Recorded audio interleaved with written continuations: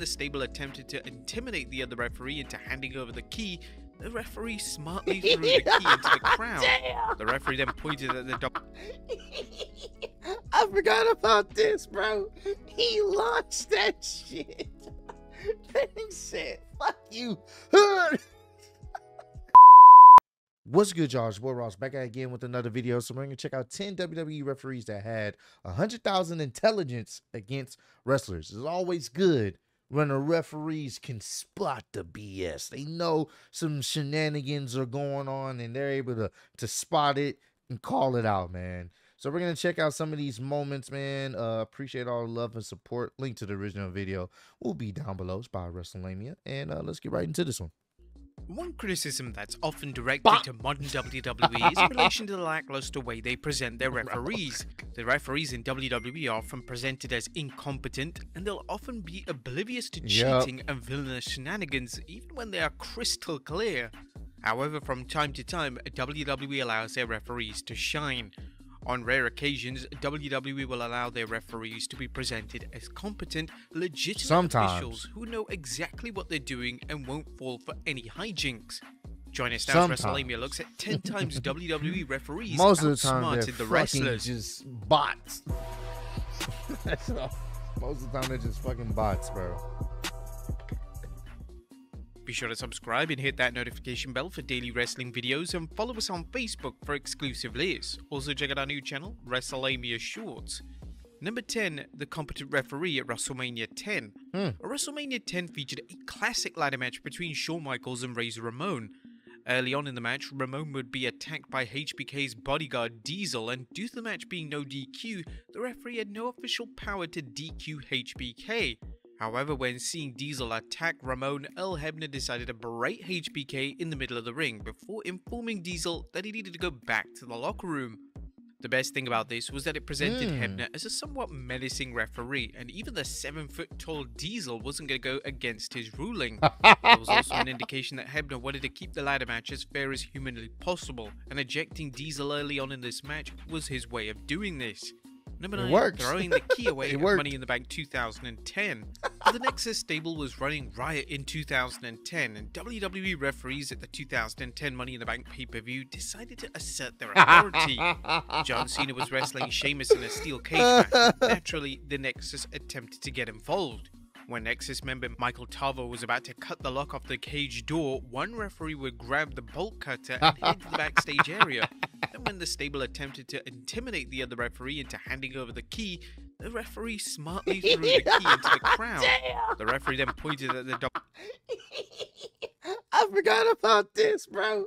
He launched that shit. He said, fuck you. I would have threw that key and ran. WWE logo on his shirt, indicating that if they are harmed in any way, then the punishment would be severe. Number 8, knowing the character at Royal Rumble 2002. The 2002 Rumble opened up with an Intercontinental title match between William Regal and Edge.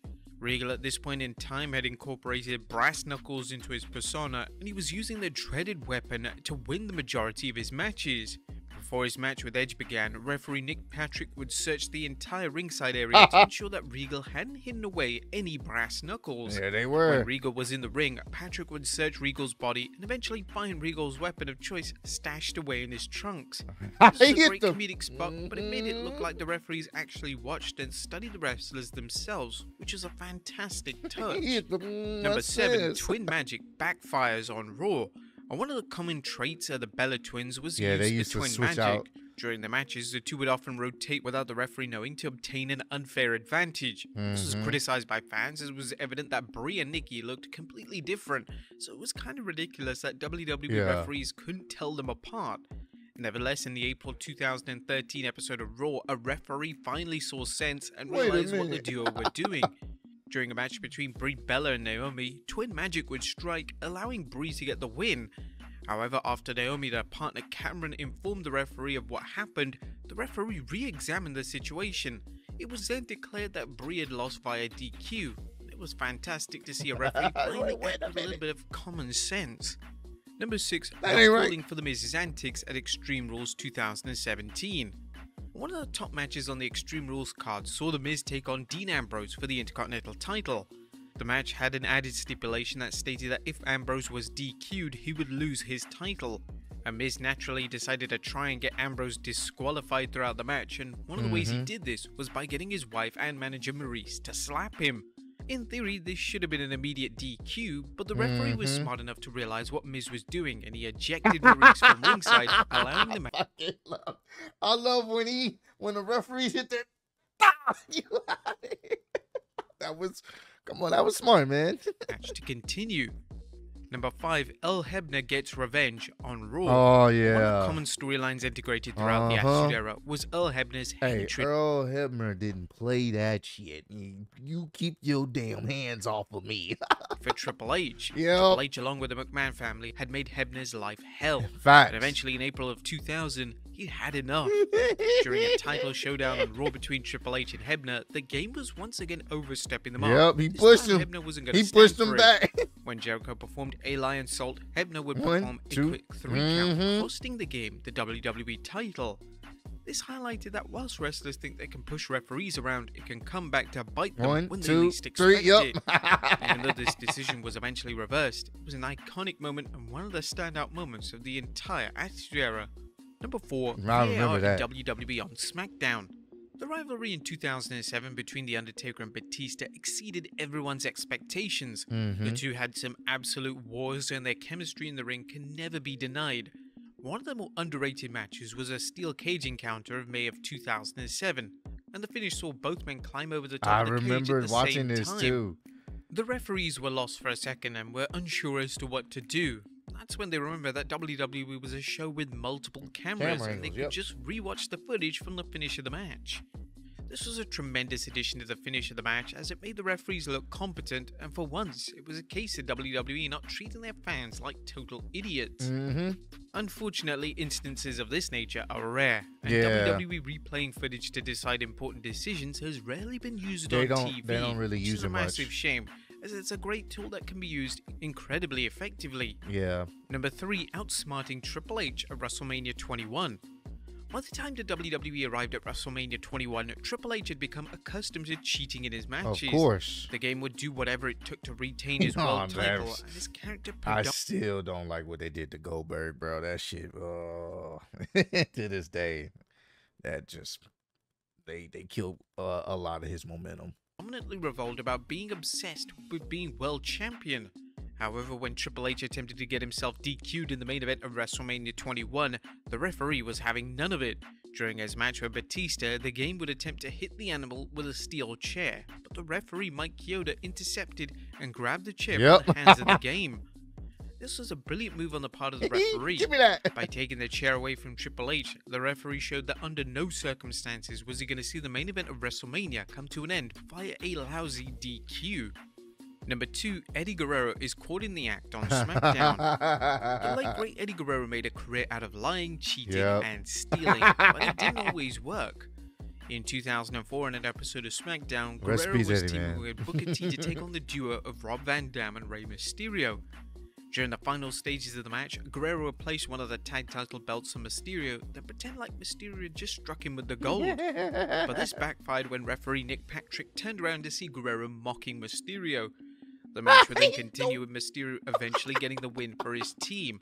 This was one of the rare occasions where Guerrero had been caught cheating, and it was a great way to plant the seeds for Guerrero's eventual heel turn that would come a few short months after this notable match. And number 1, the referee uses all of his senses at WrestleMania 39.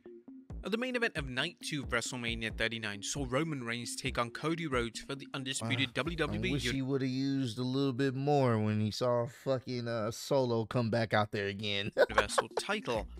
The majority of the first portion of the match was built around Bloodline member Solo Sikoa interfering from the outside, but that was until the referee caught wind of what was happening. One of the spots in the match saw Sikoa use Rhodes' weight belt as a weapon, and although the referee didn't directly see the belt being used, the sound it made was too loud to ignore. Sikoa would then be ejected from ringside to the delight of the fans. This was a smart presentation of the referee, as if the referee simply ignored it, it would have been ridiculous. The sound of the belt hitting Rhodes was deafening, and the referee was insanely close to the action, match though. so it was without question the right move. WWE referees traditionally receive a ton of criticism, as they're usually oblivious to everything that's going around them. But this was the one time where WWE remembered that the referees have ears. But there you have it, folks. But he didn't have eyes because Solo came right back out there and attacked Cody again. So it did it really matter? But no, man, this was a great video. I love it when the referees actually use some fucking common sense and be like, wait a minute, what's going on here? I wish they would incorporate replays a little bit more. I mean, it's 2023. You know, any major sporting company is gonna have multiple camera angles and replays, you know, throughout the show. So I wish they would incorporate that a little bit more in certain storylines and angles and matches and feuds. I think that would give it a little bit of realism to, you know, what's going on in the ring or whatnot. So that way it's like, you know, you can see certain things. But I get why they don't do that, because if you have your heel cheat and you can just have the instant replay, look at it, then they can just be like, well, he cheated, so we reverse the match. You know what I'm saying? So I get why they don't really do it much, but it would be cool if they did it in certain storylines, depending on what story they're trying to tell. So comment down below, let me know your favorite referee of all time, man. Let me know who you think of when you think of iconic matches and them calling iconic matches, or even being in part of a little bit of the storyline, like Earl Hebner would be sometimes. And let me know your favorite referee of all time. But I appreciate all the love and support you guys show on the channel. Road to 150K. Now I'm still getting the speed of YouTube wrestling champion of the world. Appreciate y'all keeping me. See you on the next one. Peace.